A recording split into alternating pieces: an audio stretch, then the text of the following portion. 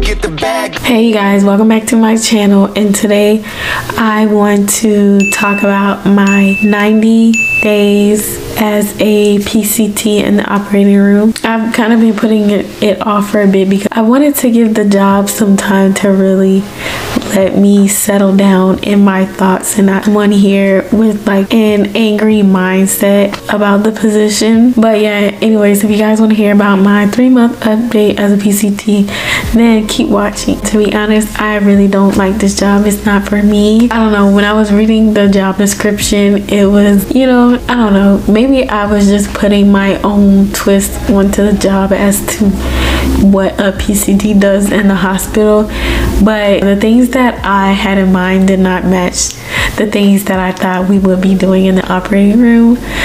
I don't know, but I just don't like the job. It's just not for me. I did write down like an outline of things I wanted to discuss to make sure that I get in everything that I want to say in this video and be as clear as possible. But of course, you guys may have questions, and I'm fine with answering questions. I really do like when you guys do interact with me in the comment section, so that's always a plus. I'm a PCT, and other places may call them a patient care orderly, or an orderly assistant, or an attendant A. I've seen all of those. I've heard all of those different job titles for what I'm currently doing. All right, so how do I like the job and would I recommend it to others? Not for me. It's not an easy job. You know, it's very easy, but you guys we deal with a lot. It's a lot of drama. Well, first of all, it's no patient care interaction. Like, you're not dealing with patients. The most you do with patient is help them, transport them to their beds after being onto the OR bed. That's the most interaction you're gonna get with the patient. I feel like there's one type of personality in the operating room, and that is bullies. It's literally like high school, and it's very cliquish in the operating room. I know you have like cliques on the floor, but I've never seen cliques like in the operating room. It's really bizarre. You know the saying, it's too many chiefs and not enough Indians. That's what you have in the operating room. Everybody wants to be the leader. Everyone wants their hand in a pot, but nobody wants to like listen to each other. Like, they're all fighting each other to be on top. Yeah, people do talk down on you. I had this incident where when I first started, I think I was a good month in, I believe. And so in my opinion, I don't think it takes a whole 90 days to understand how to clean rooms and take down specimens and transport instruments into soiled holding. So I didn't stick with my trainer throughout my 90 days because I felt like it wasn't necessary. He filled out my training book during the first 2 weeks. Like, it wasn't that hard. He showed me everything, and you know, you get used to things within like the first 3 weeks, to be honest. And when I was on the floor, it didn't take me that long to train, so I was kind of surprised when, you know, the managers were telling me that it will be a full 90 days for you to train, when it wasn't like that for me on the floor. But that's neither here nor there. So I didn't stick with my trainer, and so I was waiting for a room to come out. And so instead of standing outside of the room, I just went back into like a back hallway and stood there and waited. So one of the surgical techs coordinator, she found me, she saw me, she was like, why aren't you with so-and-so? You need to be with him. When he's in the room, you need to be with him. So where is he? And I'm like, what? I told her, I was like, I'm waiting for a room. They're still on the bed, and I'm just waiting right here for them to come out. Well, you need to be with so-and-so. So I'm like, oh my gosh. I was like, okay, like, all right. So I went back to the room and the room still didn't come out. So and he wasn't there. So I'm still waiting for the room to come out. I'm standing outside of the room and waiting for the room to come out. And so once the room come out, I cleaned it, left, and I saw her again.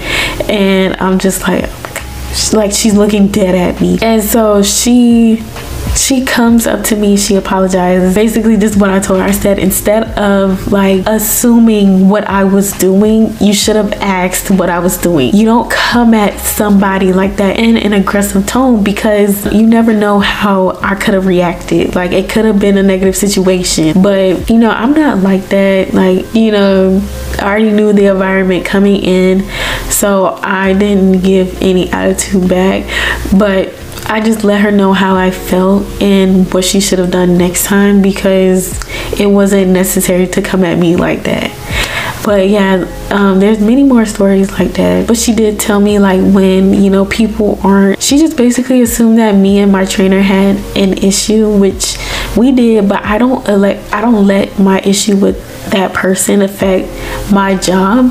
I just distance myself. But either way, I work alone and he works alone, and my coworker work alone. But she basically was like, oh, well, when another person has a conflict, then that person tends to not do their job. And I told her, like, that's just not how I work. I came here to work and I'm gonna work. I don't let issues affect how I am as a person. Like, I'm still gonna work. I come here to work. I'm not gonna come here and not do anything. That just makes no sense. So that's what I mean about it's too many chiefs and not enough Indians. Like, she inputted herself into something that didn't involve her, basically. So, but yeah, like, the people in the operating room, they look down on the PCTs. The doctors expect you to speak first. There's bullying going on in the operating room. So I mind my business. I'm a quiet person, and especially at work, I just like to mind my business, stay in my corner, do what I need to do, and go home. So I have this table in the back hallway where I fold all my towels in these sliders. When I have downtime, I sit back there. So one of the coordinators, she's not a manager, she's an educational coordinator over nurses, not over me. We're just get that clear, she's not over me. So I fold my table, I fold the stuff back there, and so her and another coordinator was looking for a table to use in one of the ORs.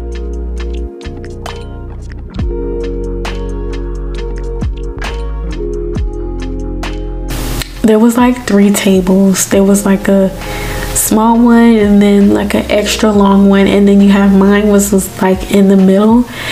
And so you didn't see my table first. Like, my table was the last one they saw. So they saw the small one, they was like, nah, that's too small. So they saw the extra long one, and it was just a general table.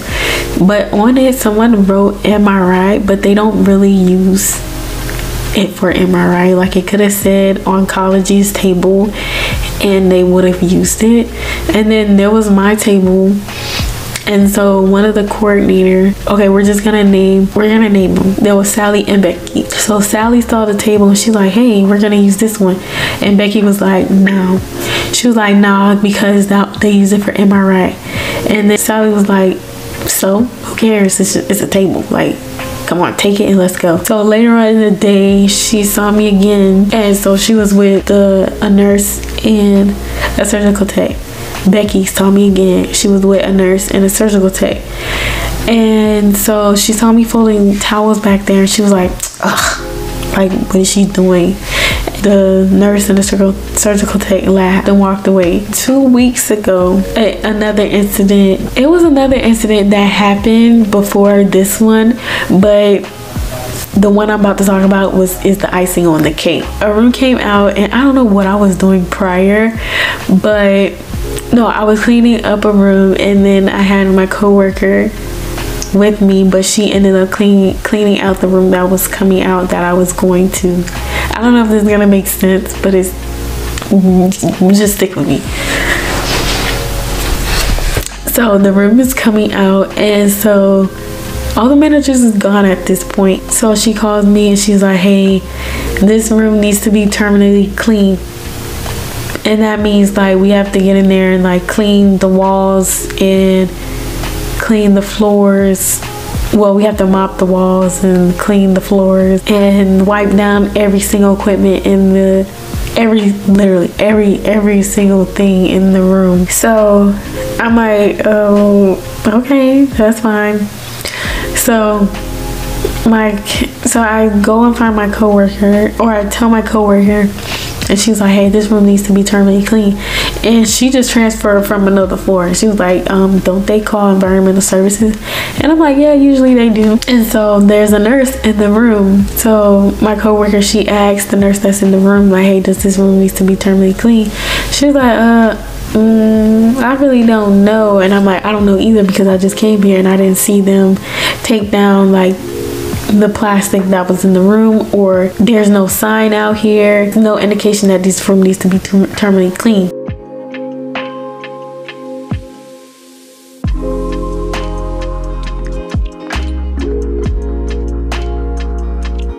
And the nurse goes ahead and she calls the environmental service to come up and clean the room, because I don't think they were called to begin with. All right, so I'm like, okay, well, I'm about to go to lunch. Like, I'm hungry and it's been a long day. I'm going to lunch. So I go to lunch and then I come back. Come to find out, Becky is looking for me.